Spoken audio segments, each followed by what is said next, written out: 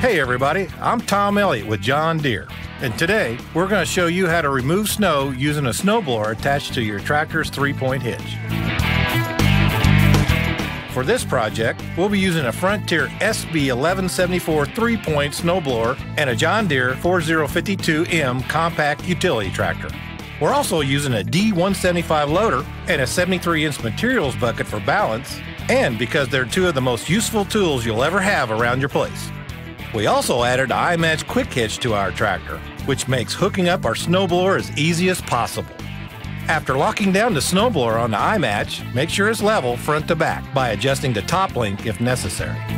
Attach the PTO shaft to the tractor, close the driveline shield, and attach the safety chain.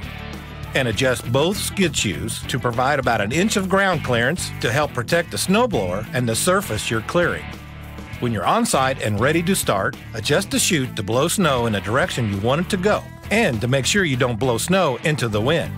Then adjust the deflector angle for blowing snow the preferred distance. As you can see, this snowblower's auger and impeller can eat a lot of snow. But the key is maintaining a steady, moderate speed, so the snowblower can handle all the snow you want removed without becoming overloaded. And when you're done, always clean out the auger, impeller, and chute thoroughly.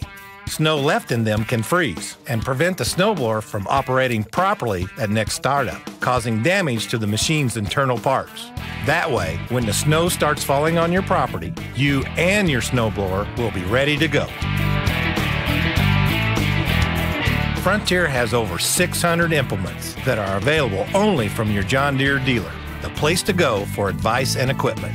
So remember, for implements that help turn your tractor into the workhorse it was built to be, think Frontier and your John Deere dealer.